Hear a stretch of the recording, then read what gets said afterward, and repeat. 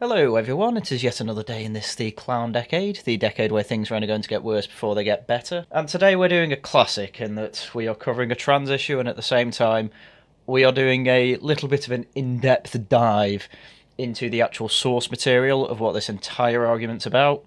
Because the TERFs and the TRAs are at it again, and if there is one thing I have learned from listening to TERFs and TRAs, it is not to trust a word that either side says. Having said that, in my experience of this debate, the TERFs tend to be closer to the truth than the TRAs, but as far as I'm aware, it's always been a let them fight type scenario, because an awful lot of TERFs seem to end up just hating men. A recent example being a popular question going viral at the moment is asking women would they rather be stuck in a forest with a man or a bear, and an awful lot of them are saying a bear because, oh, the man might attack me, as if the bear isn't going to completely maul them. But anyway, no point dwelling on that, we may as well get right into it. So for those who don't know what the CAS review is, it is an independent review of gender identity services for children and young people, and this is now the final report. The interim report, which came out a few years ago, managed to get the Tavistock Centre completely closed down because it was effectively abusing kids. And from there they have decided to open up 4 new trans child clinics around the UK that actually have proper review boards, proper insight into what they're actually doing, and generally the whole thing is just safer for kids who have been diagnosed with gender dysphoria or who think they may have gender dysphoria. And this report is the final document about what happened in that clinic, whether there was any medical backing in that clinic, whether it was ethical to even have that clinic, and what is actually the best thing to do for children who may think they have gender dysphoria. And this is all good stuff. This is what I would expect from the medical field, especially with something as new as treating kids for gender dysphoria, because that is literally only something that was even a concept about 50 years ago. And I mean, for centuries we were using leeches to try and heal people. It's a pretty silly post-Enlightenment assumption that we would never do anything as evil or as self-destructive as that again. And yet here we are in the middle of a debate of what is the best way to treat kids that aren't sure about their own body, as if that's not been a common thing throughout human history. So anyway, just to touch upon what each side of the debate is saying, J.K. Rowling is a pretty good lightning rod for the TERF viewpoint at the moment, and effectively the TERFs are defending this report because, well, from what news articles are saying about it, it is pretty much on the TERF side in that we have probably been abusing kids in the gender identity clinics for the past few years. And so J.K. Rowling had a bit of a thread on defending the report, but just the first tweet will do. Over the last 4 years, Hilary Cass has conducted the most robust review of the medical evidence for transitioning children that's ever been conducted. Mere hours after it was released to the press and public, committed ideologues are doubling down. And obviously the tweet that J.K. Rowling is quoting is from an account that has now protected its tweets, probably because it said something absolutely ridiculous, and probably because people reacted to that ridiculous take by pointing out it was ridiculous.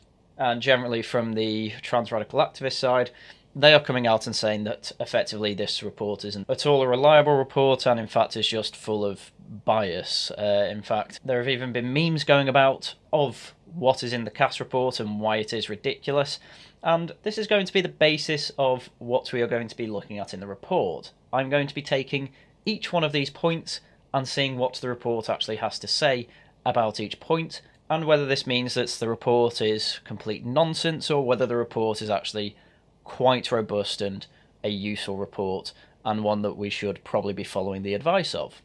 So, we may as well get into it. So first thing to get out of the way, this report is 388 pages long. I'm just going to say it now.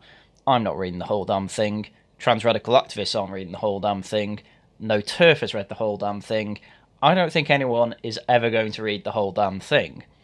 What we are going to do, though, is read the summary and recommendations, because that's pretty much what everyone else is going to be reading, so we may as well get our take here before we get back into the meme. So, point 1. The aim of this review is to make recommendations that ensure that children and young people who are questioning their gender identity or experiencing gender dysphoria receive a high standard of care.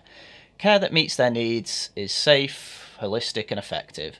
At its heart are vulnerable children and young people and an NHS service unable to cope with the demand. All of that is simply true. I do completely trust that this report is actually trying to find the best way to care for trans kids, and it's been a well-established fact for years at this point that the NHS has not been able to cope with the demand, the exponentially rising demand, by the way, of kids demanding trans healthcare treatment.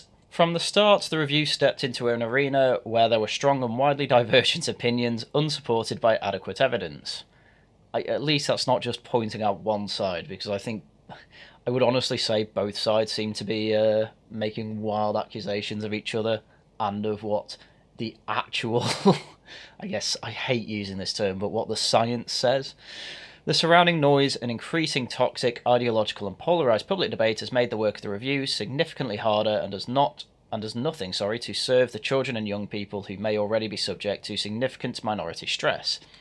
Because yes, you will find out in this report that there is plenty of evidence to say that there were people that were happy to try and make this report as hard to write as possible. And I completely agree with the report when it says this does absolutely nothing to help the children. Because from my point of view, what is happening to kids at the moment is effectively another...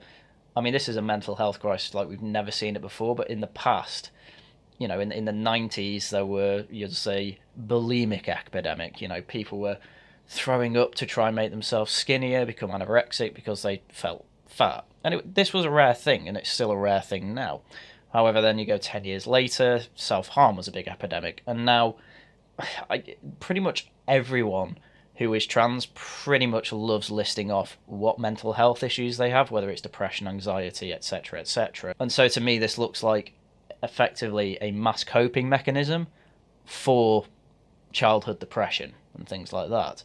And as this report says, that is something that we need to look at, and that's very difficult to look at properly when there are people out there that are doing their best to make this work close to impossible. Within the context of the review set out to understand the reasons for the growth in referrals and the changing epidemiology, and to identify the clinical approach and service model that would best serve this population. There are conflicting views about the clinical approach, with expectation at times being far from usual clinical practice. This has made some clinicians fearful of working with gender-questioning young people, despite their presentation being similar to many children and young people presenting to other NHS services. And point 5 even directly references the ongoing culture war between TRAs and TERFs. And the start of it, which I find the funniest, is literally just calling out social justice warriors. Although some think the clinical approach should be based on a social justice model, the NHS works in an evidence-based way. I mean, this report is basically just a massive attack on TRAs. I can understand why they are so annoyed at this report. And honestly, I think it is a very good thing that this final report is directly calling out the TRAs in this way, because it's true.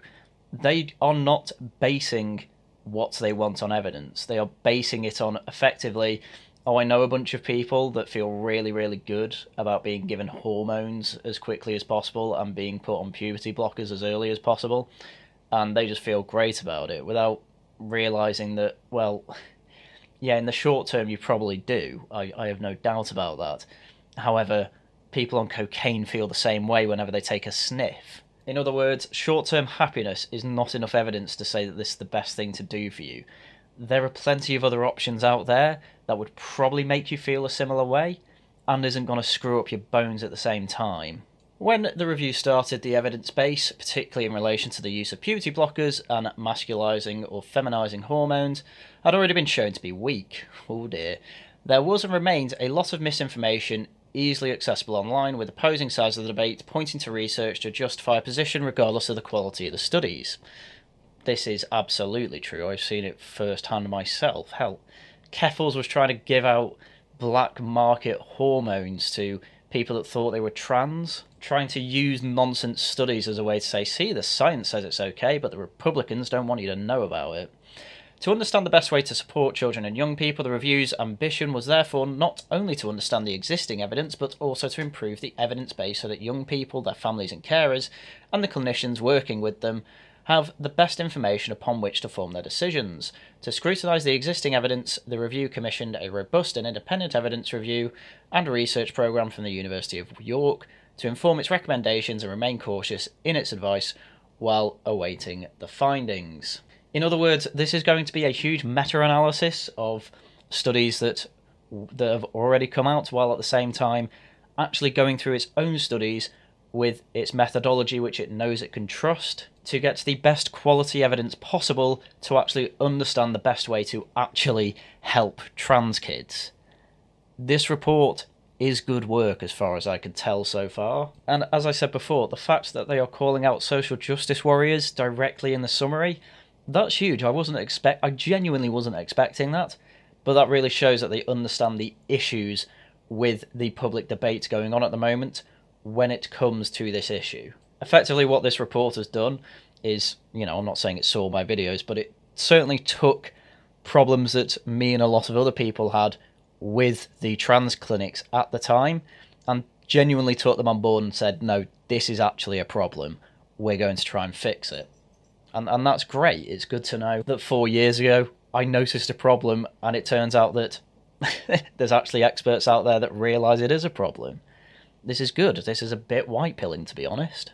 The University of York's programme of work has shown that there continues to be a lack of high-quality evidence in this area, and disappointingly, as will become clear in the report, attempts to improve the evidence base has been thwarted by a lack of cooperation from the adult gender services. In other words, this report that is supposed to be investigating the best way to actually treat trans people and trans kids has a lack of cooperation from the places that are effectively going to be scrutinised by this report, let's say. In other words, no smoke without fire type thing.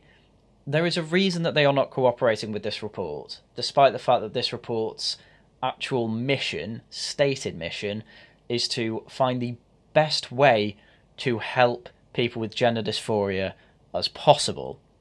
This makes it look like that's not what they actually want, and that's quite concerning. The review has therefore had to base its recommendations on the currently available evidence supplemented by its own extensive programme of engagement. In other words, they wanted to conduct studies on existing gender identity clinics, both for kids and adults, and instead of cooperating, effectively these clinics said, no, you're not doing that. I'm just leaving a pause there because I don't know what I'm supposed to say about that. That's obviously awful. And I don't understand why anyone would try and defend that.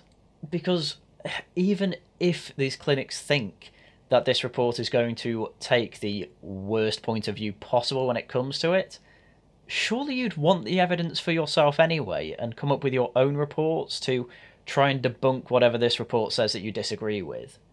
But no, they didn't even do that. They didn't even allow them on to step one, which, as I say, is very concerning and, for lack of a better term, very suspicious. Hearing directly from people with lived experience and clinicians has provided valuable insight into the ways in which the services are currently delivered and experienced. This has contributed to the review's understanding of the positive experiences of living as a trans or gender diverse person. It's like neurodivergent person. It's more words to throw into the lexicon to effectively try and make people seem as not normal as possible, because that is genuinely what gives people value at this point, or they feel like it.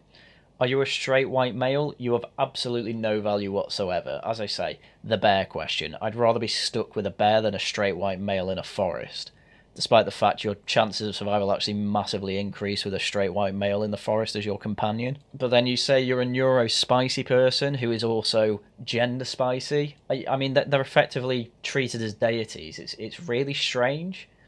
We didn't make great works of art, and we didn't make great civilizations by pretending that men and women don't exist. Anyway, that's a bit of a tangent, and language like that... that almost looks like it's supposed to be a kind of olive branch to the trans radical activists by allowing their made-up concepts to be put into this report. But hey, I'm going to try and make this as neutral as possible, so let's just go ahead, assuming it is an accepted term in the medical practice. as well as the uncertainties, complexities and challenges faced by children, young people, their families and carers, and those working in and around the services trying to support them.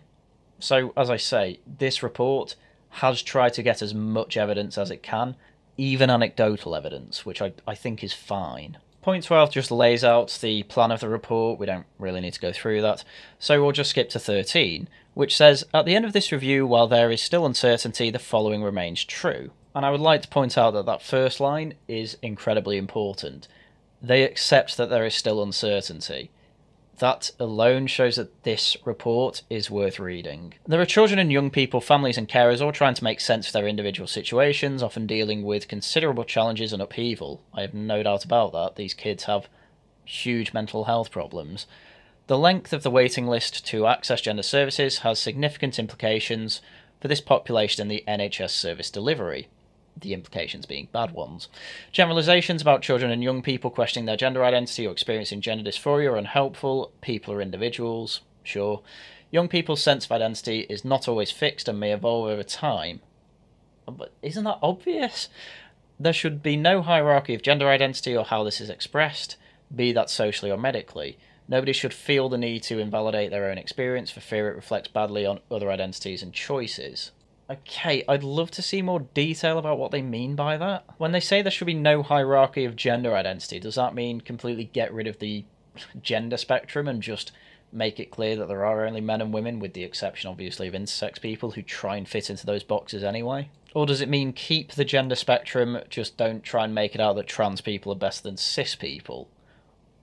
Which I guess that's better than what the TRAs are trying to do, I suppose, but it still seems off to me. But hey, I am reading this with an open mind.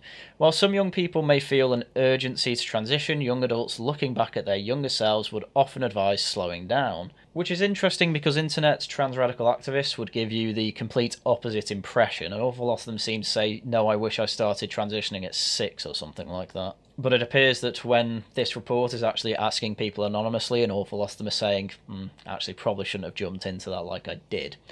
For some, the best outcome will be transition. Okay, whereas others may resolve their distress in other ways. Some may transition and then or retransition and or experience regret. The NHS needs to care for all those seeking support. Sure. I mean, maybe transitioning is the best outcome for some. Maybe it's only the best that we have found so far. I'm not too sure, but as I say, reading this with an open mind. The care of this population needs to be holistic and personal. Yeah, it's a psychological issue, that's absolutely true. It may compromise a wide range of interventions and services, some of which can be delivered outside NHS specialist services, effectively meaning some depressed people just need exercise and a better diet. There remains diversity of opinion as to how to best treat these children and young people. The evidence is weak and clinicians have told us they were unable to determine with any certainty which children and young people will go on to have enduring trans identity. Yeah, that's pretty much been common knowledge for most sensible people for years. Many primary and secondary care clinicians have concerns about their capacity and competence to work with this population, and some are fearful of doing so given the surrounding social debate. In other words, the whole debate on how to best deal with trans kids is absolutely ruining their healthcare.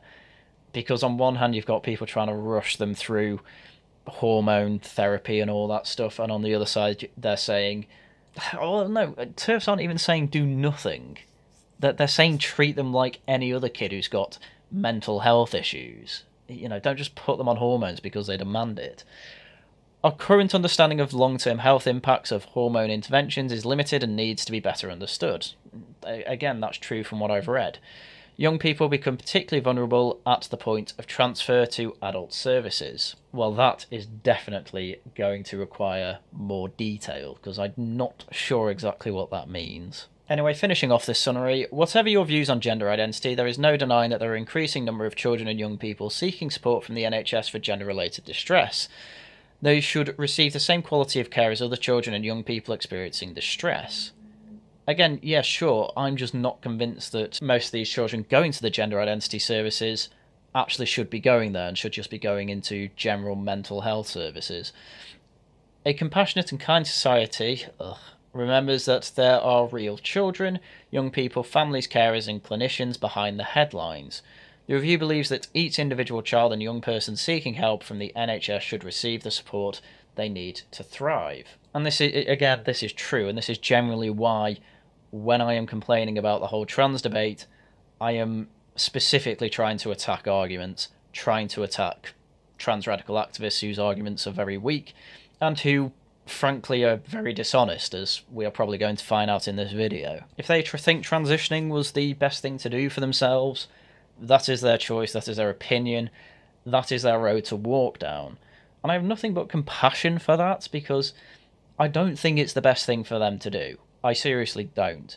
But they think it is, that is their choice, and I hope they do have a good and find content in their lives, because I think everyone deserves to at least try and find that. I just think they've been looking in the wrong place for it, with hormones, plastic surgery, and frankly, trying to live a lie. But as I say, compassion for these people, please. They are people with genuine health problems, and there's no need to be rude or harsh about them. And I'm happy that the report is making that clear. So far, this summary has been, as far as I'm concerned, very good. So now it's time to get in the details and see what the trans radical activists' problem are with this report. And if you just wanted a summary of everything I had to say about this, I guess that's pretty much it. You can end this video at 21 minutes, but I would stick around. I think it's going to get quite funny. So, back to the trans radical activist meme. The wildest things that came out of the CAS report on trans healthcare. So, point number 1, it considers 98% of studies on trans healthcare produced in the past decades to be invalid because they weren't double-blinded, which means the report's author wanted to test a group of trans kids to be forced not to transition, alongside the ones who did for these studies. So, already, just off the top of my head, when it comes to studying medical procedures, and especially medical practices, you obviously have control groups. What this is saying is wild is that it rejected studies that did not have control groups. That isn't wild, that is basic ethical practice in the study of science. It's one of the most basic tenets. It was made clear even at GCSE level science. You have control groups. Otherwise your data is useless. This is one of the big reasons that nutrition is a completely useless field to actually study scientifically or purely scientifically, because it's impossible to have control groups. But anyway, let's see what the CAS report has to say about this. So after a scan through most of the report, trying to find the words double-blinded, which by the way doesn't even turn up in the report, and trying to find wherever 98% turns up in the report, turns out nowhere in the report does it say it rejected 98% of them. However, as we go through, I'm sure we will find clarifying statements on that. I think it's worth going through the understanding evidence section, as this is what the critique is about. The review's interim report set out the importance of evidence-based service development and highlighted major gaps and weaknesses in the evidence base underpinning the clinical management of children and young people with gender incongruence and gender dysphoria, including the appropriate approaches to assessment and treatment. In particular, it became apparent how little was known about the medium and longer term outcomes for children and young people receiving NHS support and/or treatment. The quality of the evidence base for interventions for gender incongruence and dysphoria is a source of debate and contention. This makes it very difficult for young people and their families to know what information to trust and what to expect from the treatment offered. A fundamental principle of clinical medicine is that treatment should be offered based on the best available evidence. In evidence-based practice, 3 factors determine treatment decisions: research evidence, clinical expertise, and patient values. In other words, what this whole section so far has said is that we need very good evidence so that we can actually treat patients, and there's basically no reliable evidence on this. Or at the very least, the evidence we do have on it that is of good quality is very limited in scope, because of course it is. Not only do you have not very many trans people, you have not very many people actually studying the issue properly. For example, if a doctor diagnoses a patient with depression and recommends a particular antidepressant medication, they should invariably explain that there is a strong evidence that the drug is effective. For example, it has an 85% chance of improving the depression. The doctor will also point out possible side effects. For example, it has a 5% chance of causing weight gain. If the patient already happens to be very distressed about being overweight, They may not feel that the potential belief of the drug outweighs the risk that they may gain weight. The doctor will then consider other options. For example, there may be a different drug that does not cause weight gain but increases risk of suicide. If the patient has made a recent suicide attempt, that would not be an appropriate alternative to offer to this patient. Without this evidence for benefits and harms, it is hard for doctors to advise the patient and for the patient to decide whether they want to try the proposed treatment. In other words, they are really trying to lay on thick the fact that when you have evidence-based approaches to actually giving out medication, the patient at the end of the day has to decide what is best for them. They have to weigh up pros and cons. And a problem that the subtext so far of this report has been doctors aren't really giving people the idea that there are any actual harms to transitioning. Hence, a lot of people are falling into it. I mean, a great example is of that streamer, what's it called? I think it's called Finister, who recently came out with a video that they're going full trans, or he's going full trans and is now on HRT. And this is what he had to say when he made up a list of should he transition or not. I have this notes page on my phone from over a year ago now with a handwritten note of like pros and cons list of taking HRT, and when I went to go fill out the cons list, there wasn't much I could come up with. I mean, that is just nuts. That is crazy. You couldn't come up with any cons? This is why people call it a cult, by the way, because, well, long story short, the people who are advocating it are literally saying there are no cons. I mean, there is absolutely no medical professional in the world that would ever say that there are no cons unless they're a total charlatan. And this is a big problem people have. This is why this report probably had a big issue actually being made. Because there are plenty of people that don't want the cons actually looked into, because they are probably actually really horrible. I mean, obviously that's a worst case scenario for why they'd be doing it. But I do not believe that most of them aren't being cooperative based purely on the fact that they don't trust Hillary Cass. I reckon they are trying to hide something. Anyway, we are here to talk about why some studies were rejected, and so you can read the whole of these sections yourself. I'm not going to be that in-depth when it comes to this video. We have a lot to get through, so I'm just going to go to the pitfalls of treatment trials. A major problem in making sense of trial findings is bias. There are many ways in which results can be biased. For example, if 50% of the sample drops out, this would be referred to as a high attrition rate. It's possible that people who remained in the study are those who responded well to the treatment, whereas those who drop out did so because the treatment wasn't working for them, or if they had bad side effects. This could result in a positive bias in the study outcomes, in other words, showing an effect when there isn't one. It could also fail to show the side effects that cause people to drop off.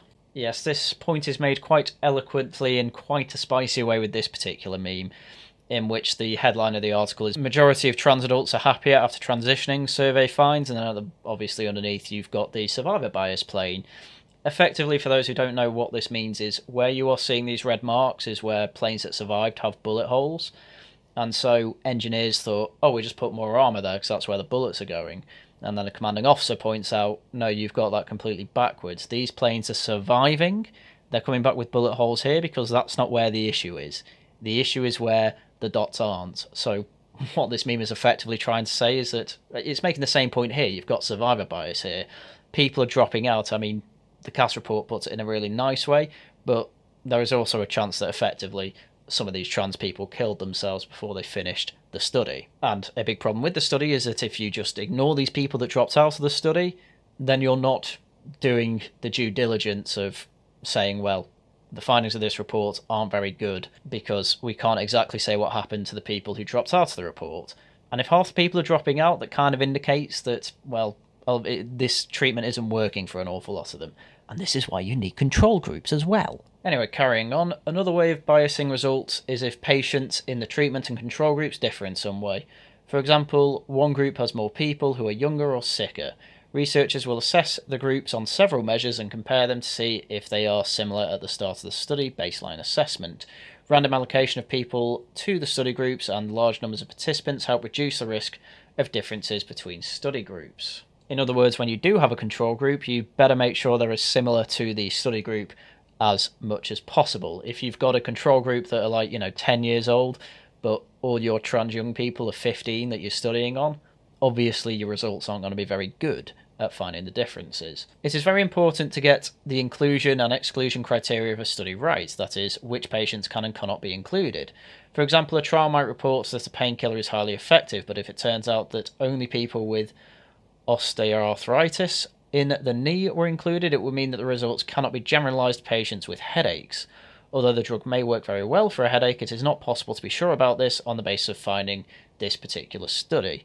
In other words, we are getting rid of studies in which we can't generalise the treatment to all trans people because it could only be for specific types of trans people. I don't know, this study was only done on people with gender dysphoria when they were 12, but we don't know about it when they're 22 or something like that. Again, quite robust reasons for excluding studies here, and we're not even done yet. In any design where patients are not blinded and know they are getting a particular drug, or where they have chosen a specific treatment rather than being randomised to one, that may show improvements because of a placebo effect, that is, they believe that the treatment will produce a beneficial outcome. And again, I think this is where the double-blinded thing comes from, but as you can see, they only say blinded. That might just be a distinction without a difference, but either way, I don't really care. Unique control groups and testing placebo effects is completely standard practice in the medical field. There are TRAs out there saying, oh, you're denying trans people healthcare, when in reality we're just seeing if the placebo effect will work. And if it does, why give them risky puberty blockers? Sometimes there are compounding factors in a study, such as the patient getting another treatment at the same time as the trial treatment. The randomization and blinding minimize the risk of bias, and confounding, this is not completely watertight. Again, this is what I'm liking about this report. It is saying, look, there are ways around these biases. They're not perfect, but we have to take into account all of these different factors. And that shows that they were serious about finding the best treatment for trans kids, which is what I've been wanting for years. There must be enough patients in a trial. The term sufficiently powered is often used when there are, to be sure the results reflect a range of possible outcomes and do not give a positive result by chance, a so-called type 1 or alpha error. Study outcome measures are generally reported as the average for a group, but the range is usually also given and can be very wide. For example, if the average outcome for a group is 5 points out of possible 10, a range of 2 to 9 would indicate much more varied outcomes across the group, rather than a range of 4 to 6. Size influences whether the reported, that's just precision versus accuracy, by the way. Effectively, it's saying these reports can be very accurate, but how precise they are matter too. And if you have very wide-ranging results, effectively what you can say is, well, you might be on something there, but you need to look into specific parts of this trial and see why there's such a range and try and get that range down a bit. Size influences whether the reported outcomes are statistically significant. In very small studies, for example, one with only 4 patients put on a treatment and in which 3 got better and 1 got worse, it would not be possible to understand the full range of possible outcomes. Furthermore, the benefits for 3 individuals could have happened by chance. For results to be statistically significant, it must be unlikely that the result could have happened by chance. This is why substantial numbers of participants are required, and a key requirement for any trial is a pre-recruitment estimate of how many will be needed for the study to produce meaningful results. In other words, have a big sample size. There are many other potential problems, some of which include unconscious bias in questionnaire design, where the questions are written in a way that prompts more favourable responses. That's a problem with every questionnaire. Using the wrong kind of analysis for the available data. Not following up long enough to see the full benefits or harms of a treatment. Yep, true. Seeing an improvement because patients are improving spontaneously over time, or publication bias where, for example, only positive results are published, and we are seeing that more and more in the world of science. So these are absolutely all problems that I am seeing throughout an awful lot of scientific studies in recent years. The fact that this report is taking that on board and taking it into account is very good news. In other words, if these are the reasons that 98% of studies were rejected, then I have no issue with that. As they said at the start, the studies going into how best to treat trans kids is very limited. It's not then therefore surprising that a vast majority of them were rejected because they are limited in scope or due to these other pitfalls. So just to try and finish off this section as quickly as possible and explain why majority of the studies were rejected, what this report's goals were was to effectively make a systematic review and meta-analysis of all data that they could find on trans kids, trans people, and medical procedures to see overall what is best to do for these kids. And they have a perfect example of this pyramid here. Effectively, information quality goes up as you go up the pyramid, and the information volume decreases as you go up the pyramid, as effectively you're trying to massively filter the information that is coming through. So as you can see at the very bottom, effectively you have expert opinion, background information, anecdotal evidence, and then as you go up you have better quality of data as it gets to more randomized sampling, more specialized trials, more specific studies into what different drugs do to people, things like that. And then effectively at the top, this golden part of the pyramid, the filter of information, that is what this report is trying to do. So as you can see from the pyramid, I mean, this is just a representation, there was always going to be a large rejection of studies here because they only want the highest quality information. And so a single search strategy was developed for all systematic reviews to identify studies examining gender dysphoria, gender-related distress, or gender incongruence in children or adolescents. The search was conducted between 13 and 23 May 2021 and then updated on 27 April 2022. In other words, they spent about 2 weeks trying to find all the studies that they could on gender-related issues in children. The reference list of eligible studies and any relevant systematic reviews, including clinical guidelines that were identified, were also checked. In other words, they made a list and checked it twice. So overall, searches yielded 28,147 records. Figure 7 shows the number of studies that met the criteria for inclusion. In addition, the research team monitored for and appraised relevant references that were published after the primary search. So they included studies after this search as well, if they found it to be useful. And as you can see from figure 7 above, you can find a quick dissection of where each of the fields of these studies came from. But just on this point, I want to point out that 2% of 28,147 is 563. That means that there are still 563 records or studies that were found to be useful for this report. That is still easily within the remit of a reliable meta-analysis. So even based on this alone, I could just finish this section, but I really want to know where they got that 98% number from. So I'm going to keep searching. Looking deeper into this, it turns out that the search yield of 28,147 records led to 3,181 being identified as potentially relevant for the series of systematic reviews. And across all the reviews, 237 papers, including 113,269 children or adolescents from 18 countries were reviewed, and included studies were published between 1978 and 2022, with 162 of these published recently from 2017 to the end date of the search in 2022, which still doesn't come down to 98% of these studies were rejected, but I mean, it's actually not too far off 1%, so I don't know why they wouldn't say 99% of these studies were rejected, but I want to make this clear. If this is where that figure comes from, the 28,147 records were excluded, record doesn't mean study. According to this result, there were only 214 studies that were actually considered from these records, and if it's these 214 studies, and it turns out that they rejected 98% of them, which, by the way, that would mean that they only had about 4 studies for this meta-analysis, then maybe they'd have a point. But no, I think they've screwed up understanding that out of the 28,000 records, the vast majority of them weren't studies.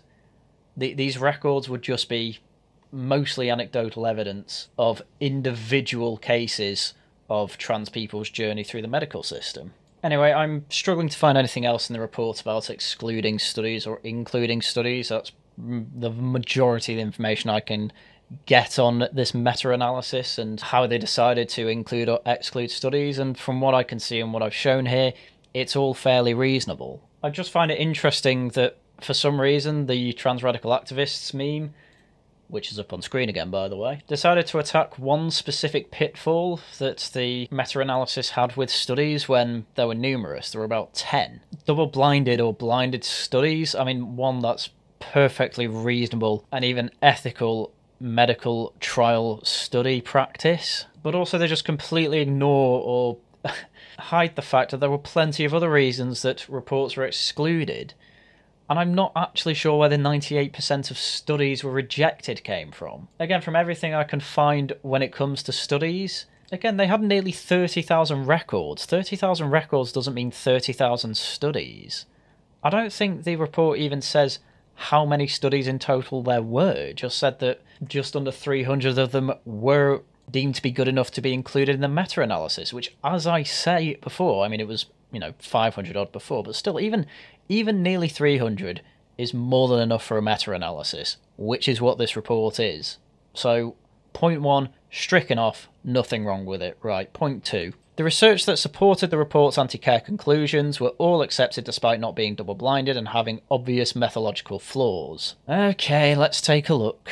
I mean, I'm not going to lie, this has taken a while for me to go through this report, and they needed to put in a reference there because, this is 300 reports to go through, and not only that, the way references are set up, obviously they'll say, oh, these are the 200 odd reports that we went through, or studies I should say, that we went through, actually then trying to find which studies were the most influential for the anti-care conclusions, or whatever they call it. Like, no, I understand it's just a meme, but if you're making any sort of meme like that, you've really got to at least reference something there, because this makes my job impossible. Which I suppose is kind of part of the point. They're not making a meme to make this easy for me, they're making it to smear this review, which, as far as I can tell, is very fair. I mean, I suppose the best thing to do for now would be just to point out that it's not an anti-care model at all, a new model for gender services for children and young people. Firstly, you have a national provider collaborative, which sets the clinical standards, educational standards, does the clinical research, has national data and audits, and clinical decisions for medical pathways. In other words, you have this overarching body that writes the guidelines for how to deal with kids with these gender issues. And then on the one below, you have regional centres, so instead of just having one in London, you have a number around the United Kingdom, where they have specialist assessment, treatment and ongoing therapeutic support, manage the operational delivery network for the region, have education and training for the operational delivery network, and have a consultation to design local specialist services. In other words, they literally want more specialist centres for kids with gender issues. This is anything but anti-care. And then finally, you have the designated local specialist services who deliver assessments for trans kids or kids with gender issues, and have ongoing therapeutic support in a shared care arrangement with regional centres.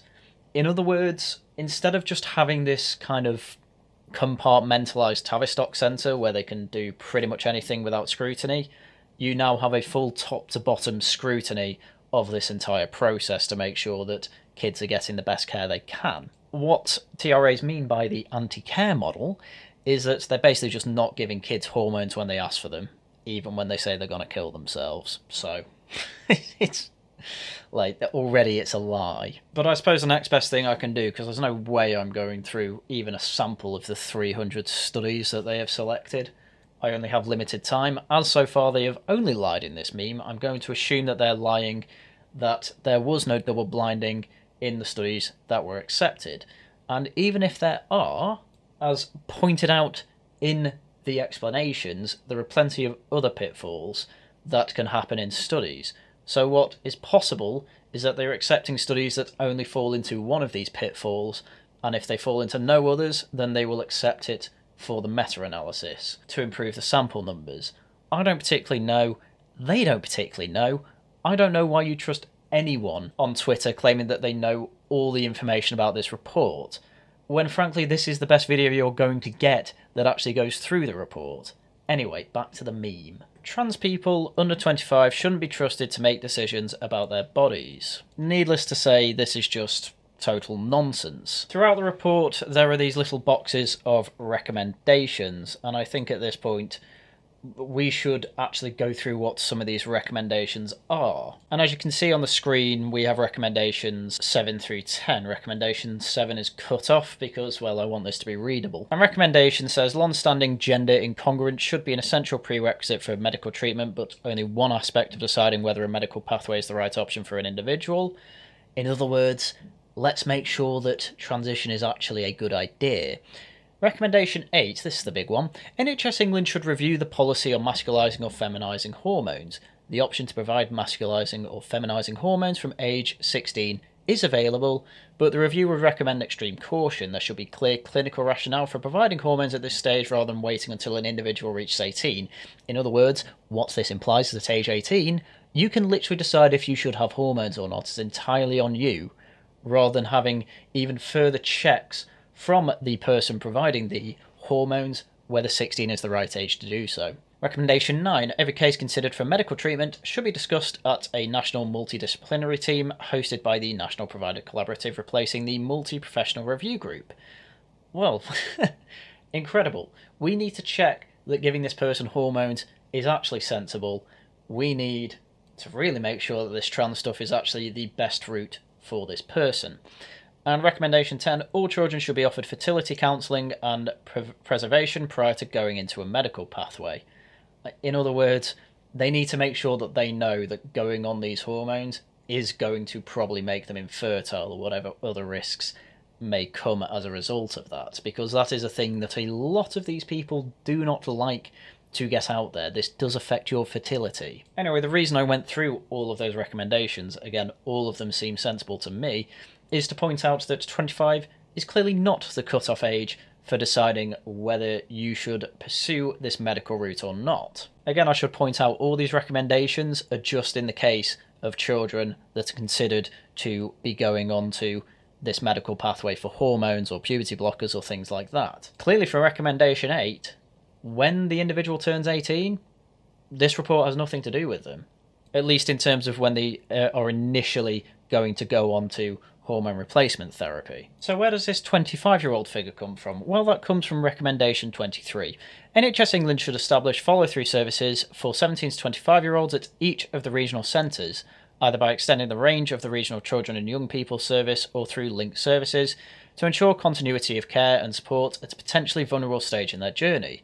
This will also allow clinical and research follow-up data to be collected. In other words, what a shock. The trans radical activists are lying that 25-year-olds cannot make their own decisions. No, that is not what this recommendation is saying.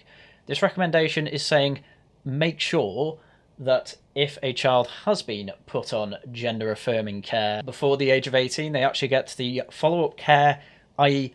do the whole course of gender-affirming care up until they're at least 25. And I don't even think it's saying at least 25. I think it's just saying complete the service, which I'm not exactly sure how long it takes, but say it takes 6 years and you start at the age of 16. You'll be doing the follow-through care till you're 24. It's not just that you turn 18 and get kicked out of the child identity clinic service or whatever it is. No, you stay on there until you are at least 25 and the follow-ups are all complete.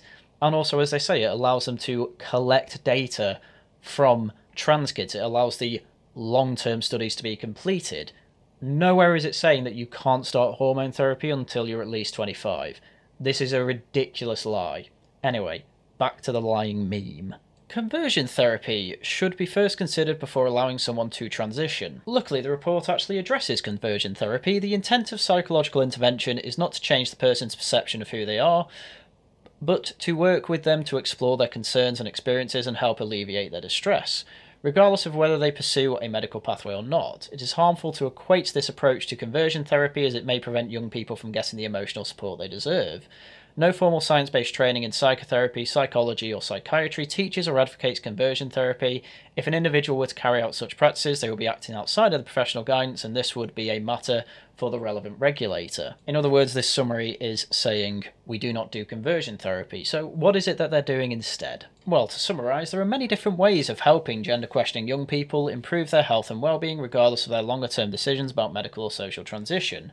Part 3 described a wide range of associated conditions that may be part of a picture of gender-related distress.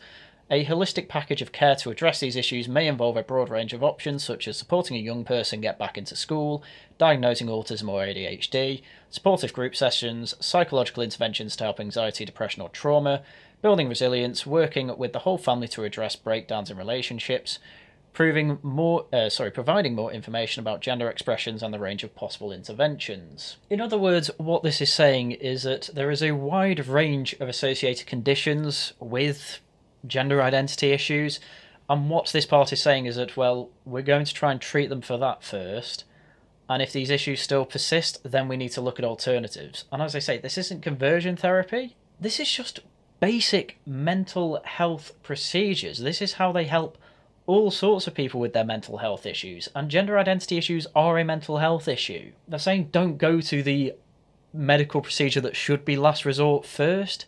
Let's try and break down the other symptoms first, and if it persists, then we go the medical route. And as it says, this isn't conversion therapy, and if this ends up being considered conversion therapy, then this is only going to destroy young people's lives. So what other lies does the meme have? The reports say social transition shouldn't be allowed without clinical involvement, so you should see a doctor before deciding which clothes to wear. So let's see what the report has to actually say about social transition. Firstly, it has basically no effect on the mental health of the child. However, socially transitioning does increase the likelihood that the child will end up going down a medical pathway, which is obviously what we want to avoid if it's completely unnecessary, because of all the harmful side effects that this study also lays out. So although it is not possible to know from these studies whether earlier social transition was causative in this outcome, lessons from studies of children with differences in sexual development show that a complex interplay between prenatal androgen levels, external genitalia, sex of rearing, and socio-cultural environment all play a part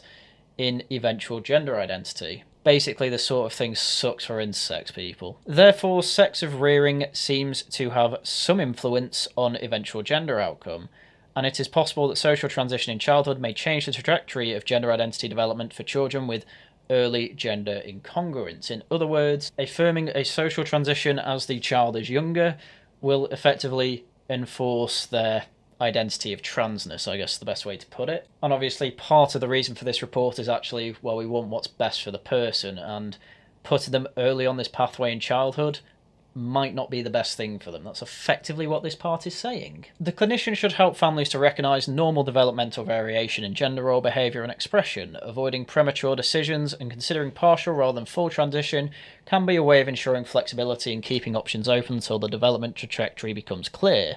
Or summarised in recommendation 4, when families or carers are making decisions about social transition of pre-pubertal children, services should ensure that they can be seen as early as possible by a clinical professional with relevant experience. In other words, this is really odd to me, but the trans radical activists who are typically saying trust the experts are now saying your child should not see an expert before they do something that is abnormal. I mean, it's all the language of this meme, isn't it? Oh, your child needs to see a clinician before they decide what clothes to wear.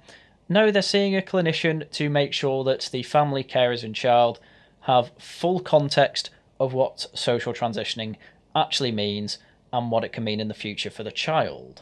I don't understand how having a full context of what you're actually doing to your child could be a problem. But there we go. Next up, every trans youth testimony were discarded for being biased. Well, as made clear in the explainer earlier in the video, when it comes to bias, again, bias doesn't necessarily mean, bigotry or unconscious bias or all these really loaded terms that have come about via the social justice movement. No, bias means, in a purely scientific term, by the way, bias means there are potential unseen errors from this study due to the fact that it is not following absolutely every scientific medical methodology. And the problem with testimony from individuals is that it's anecdotal evidence. And I don't even think it was dismissed, because as the report goes through, everything was reviewed. But anyway, I will take, in an act of grace, I will take a further look into this. Wouldn't you know it, having a quick look into this, turns out it's basically not true. Different studies looked at different outcomes of social transition. The only consistent benefit from social transition was for the use of chosen name in adolescence. One study found that this was associated with some improvements in mental health and reduced suicidality for 15 to 21-year-olds. Another study found that parental use of chosen name and being able to express one's gender was associated with some improvements in mental health/distress for 16 to 24-year-olds. One study looking at transgender adults found that lifetime suicide attempts and suicidal ideation in the past year was higher among those who had socially transitioned as adolescents compared to those who had socially transitioned in adulthood. In other words, this analysis has found that yes, short-term mental health improvements are obviously there. Once you get into adulthood, the opposite actually happens. This is why this meta-analysis is important. So, gender identity outcomes. One study used self-selected community sample of children. Children had to be between 3 and 12 years old at age of enrolment and have been made a complete binary social transition, including changing their pronouns to the binary gender pronouns that were not those used at their birth. In other words, none of this Caesar nonsense. The study found that 93% of those who socially transitioned between 3 and 12 continued to identify as transgender at the end of the study, about 5.4 years later. Of the remainder, 2.5 were living as cisgender, 3.5 as non-binary, and 1.3% have retransitioned twice. Oh my god. This study also demonstrated that the majority of children who had socially transitioned went on to progress to medical interventions. Another study found that childhood social transition was a predictor of persistence of gender dysphoria for those birth-registered male, but not those birth-registered female. Interesting. In this study, 96% of those birth-registered male and 54% of those birth-registered female who later desisted had not socially transitioned at the point of referral, and none had fully transitioned. The study noted that the possible impact of social transition on cognitive representation of gender identity, that is how the child came to see themselves, or on persistence had not been studied. That was a lot of words, so let me summarise. Socially transitioning at a younger age appears to enforce gender dysphoria in a person. A majority of the men who do not socially transition don't end up fully transitioning, whereas about half of those who are female who don't socially transition still carry on to become transgender. But these studies also don't go into detail on how socially transitioning actually causes persistence in gender identity issues, etc. But the whole point of me going through all that was to basically show that no, transgender testimonies were not just dismissed by the report. Here was a number of studies where all the study was transgender people's testimony. That's all these studies were. And how does it finish off? It says, there was also an association between childhood social transition and more intense gender dysphoria, so it may be that the intensity of the dysphoria was a factor that led to persistence and the more pressing drive for the children to socially transition. Which, the only reason I'm pointing that out is to say that this report is quite clearly showing that social transition reinforces gender dysphoria. In other words, it is making the mental health issue more persistent, as basically all psychologists knew 10 years ago. If you affirm the mental health issue, it gets worse. Anyway, point being, after going through all that, is that one, there were very interesting findings in these studies, and two, yes, the meme yet again has lied. Well, the next claim in this meme is that neurodivergent people shouldn't be allowed to transition. Again, we've probably already gone through this, but I will look through it properly. But as pointed out before, psychotherapy, we're going to try and deal and diagnose other mental health issues before we go into the full-on transitioning mode. Again, completely sensible statement, and probably isn't even what the recommendations say. Nowhere does it say, if this child is autistic, don't transition them. Recommendation 2. Clinicians should apply the assessment framework developed by the review's clinical expert group to ensure children or young people referred to NHS Gender Services receive a holistic assessment of their needs to inform an individualised care plan. This should include screening for neurodevelopment conditions, including autism spectrum disorder, and a mental health assessment. The framework should be kept under review and evolve to reflect emerging evidence. What a surprise, it doesn't say don't transition them. It says treat individual referral as a case-by-case basis, and effectively try and see if there are other disorders here, and then deal with them first. That's all this recommendation is saying. It's not saying don't transition them, it's saying transition should be one of the last things you do, which is obviously sensible. Anyway, why do they say to do that? Well, Table 3 shows synthesized summary data on prevalence of autism and ADHD, where this was available in the papers included in the systematic review. Some research studies have suggested that transgender and gender diverse individuals are 3 to 6 times more likely to be autistic than cisgender individuals after controlling for age and educational attainment. And as you can see from the table below, this appears to be true. Just to make that table extra clear for people, effectively, autism is found in a range of 0% to 26% of people referred to gender identity clinics, and ADHD is found in 2.5 to 27% of the people found being referred to gender identity clinics. These findings are echoed by clinicians who report seeing teenage girls who have good cognitive ability and are articulate, but are struggling with gender identity, suicidal ideation, and self-harm. In some of these young people, the common denominator is undiagnosed autism, which is often missed in adolescent girls. Others may go on to receive a diagnosis of emotionally unstable personality disorder when they enter adult services. Despite often being highly articulate, intelligent, and skilled in many areas, autistic young people have difficulties with social communication and peer relationships, which may make it difficult for them to feel accepted and fit in. Difficulties with interoception, making sense of what is going on in their bodies, and alexithymia, recognizing and expressing their emotions, can sometimes make it hard for these young people to express how they are feeling about their internal sensations, their gender identity, and their sexual identity. In other words, you have to be extra careful with autistic people because they are struggling already socially. And if they are struggling already socially, they're going to be struggling with their own identity because your identity is effectively moulded by your social environment. And so if they feel uncomfortable in their body, they are probably going to apply that to their gender, and that may develop into gender dysphoria. That doesn't necessarily mean treating them with transitional medical practices or whatever is necessarily the right way to go, so make absolutely sure it is. That's all this report is saying. Saying don't transition autistic people is a ridiculous, reductive statement, and again, a complete lie. Back to the meme. Right, the final one, which I find probably the most ridiculous because it is one of the most proven psychological differences between the sexes, even at the ripe young age of literally 1 minute born, is that toy preferences in childhood are biological and caused by hormones. So again, as most of you probably already know, completely reductive statement.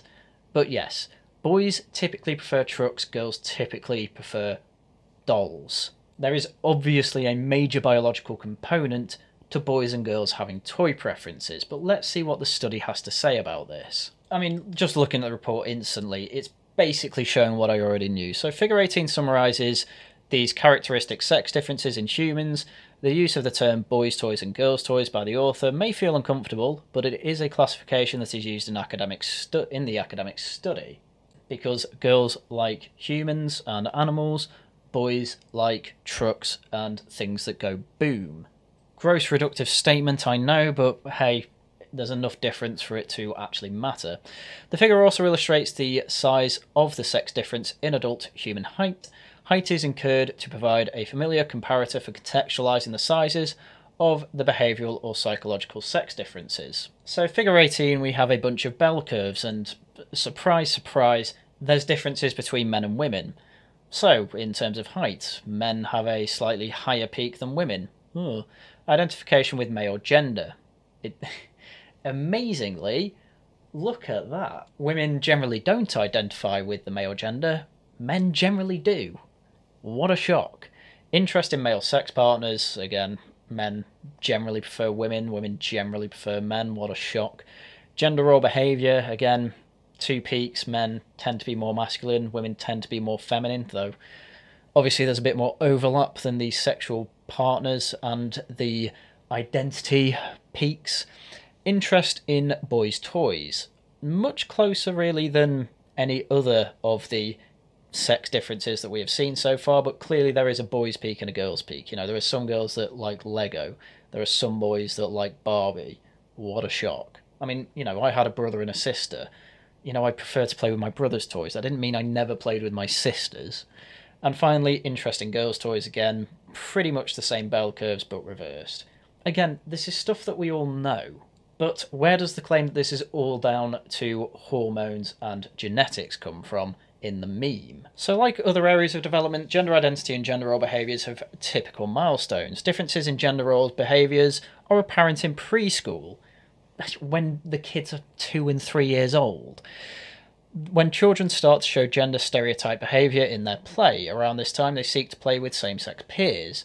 Toy choices have been extensively studied. Researchers classify toys into those that are typically preferred by boys, like cars and trucks, and those that are typically preferred by girls, such as dolls. A systematic review, in 2020 by the way, demonstrates that these differences in toys choices are actually very large. Unlike biological characteristics such as height, there is a large overlap in gender role behaviour.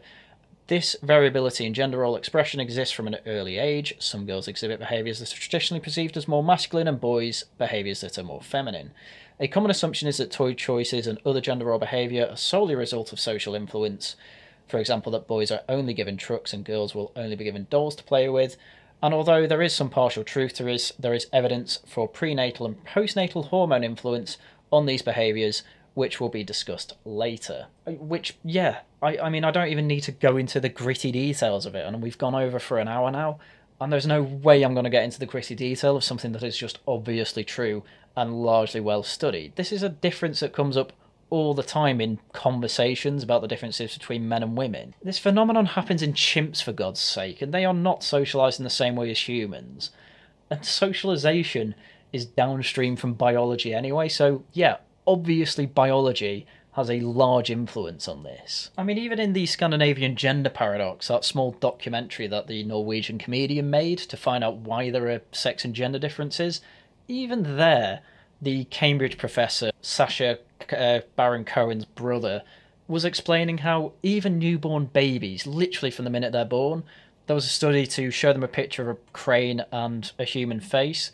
Girls would naturally look more at the human face, boys would naturally look more at the crane. Even before they've had a chance to be socialised, there is a difference here. An overall difference. Again, general difference. Obviously there's overlap. The study isn't saying there isn't any overlap. The study isn't saying that everything is biologically deterministic. Obviously the study isn't discounting the fact that there are tomboys and that there are theatrical boys. Just absolutely insane things said by this meme, and this is a popular meme as well. This is what we can say is generally what the trans radical activists think of this report, and wouldn't you know it, literally everything turns out to be not true. And from my study of this report, and from what I've gone through in this video and researched, effectively everything in this report seems pretty much on board. You know, there's things in there that I naturally think, oh, that's not the best way to go. But ultimately, what this report is saying is, my God, we really don't know much about this. We should really proceed with caution when it comes to this issue, especially when it comes to putting them through medical transitions, which are largely irreversible and cause further complications. And you know what? If that's where we're at the point with this whole debate, that is fine. I am fine with the NHS landing on that conclusion. But the trans radical activists who are going out of their way to lie about this, they need to effectively be kicked out of the entire institution because they are going to cause way more pain and suffering than is necessary. So I would like to personally thank Dr. Hilary Cass for publishing this report. There's some things in there where I can see the, let's call it leftist influence in, say, the language and things like that, but overall, over 388 pages, I found, a couple of examples of that. Overall, that is fine. This is better than what you can expect from most public bodies these days, so congratulations there. And when it comes to the TERFs, I mean, as I say, if J.K. Rowling is the person we go off, effectively she has said this is the most robust review of the medical evidence for transitioning kids that we have, and that is true. And it's not even saying don't transition kids, it's saying be very, very careful and very, very certain that it's the best way to go with it. Hence we have recommendations for review boards and entire institutional structures to keep an eye on each part of the whole process. That's about as good as we can expect, so well done. I hope this is all implemented. But if there are any TERFs out there, and I haven't really seen this, I've only seen TRAs accuse other TERFs of doing this, so how true this position is I don't know. But if there are TERFs out there effectively saying, oh, this is saying that gender dysphoria doesn't exist and that we should never transition kids, no, that's not what it's saying. But as I say, that's just the trans radical activists kind of meme of the whole TERF position. And given that clearly TRAs lie about this report, I wouldn't be surprised if they're lying about that either. So there we are. So as I say, very good report. Trans radical activists constantly lie. TERF seeing the more reasonable side of this debate. So congratulations to that. You have my tacit seal of approval specifically for this debate. But later down the line, when the TRAs are out of here, please don't go radically feminist again. It's really cringe. Anyway, having said all that, I'm surprised I got through this in only an hour and 10 minutes, but I'm happy with that result. I hope you all have a very good weekend in terms of shilling for me. This took quite some time, so hopefully it will be monetized. You know, it's a bit uncouth to you know, beg for money or anything like that, but this does take time. So you know, anything that you can spare, whether you become a member, whether you give a super thanks, whether you just watch more of my content, that alone is excellent and will keep these videos going and keep the channel alive. You know, join the Discords down below, the Wellington Project and me and my girlfriend's own personal one. Please follow me on Twitter and obviously subscribe to me here, like the video, favourite it, do whatever else.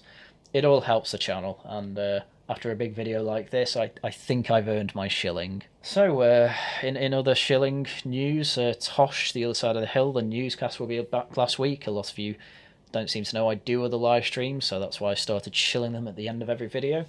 So if you want to hear about my takes on other parts of the news that's been going on throughout the week, please join us on Tosh, and then the week after we will have a general discussion about Harry Potter and its consequences for society. So I hope you're interested in that. Please join the Wellington Project to keep up to date with all that news. I also am on regional variations on Tailed Features channel every Wednesday, so there it's basically just three lads talking absolute nonsense to each other while going through funny stories from around the UK from the week. And finally, Laughing at the Guardian will return next week. Once I finalise guests, you will know the guest list for that, but they should be big guests, so please do as well. Keep your Friday night free for that. And as for regular content, well, it's regular content. I will still be trying to make 3 videos a week or keep that average up, and I hope that you all are enjoying what you are seeing on this channel.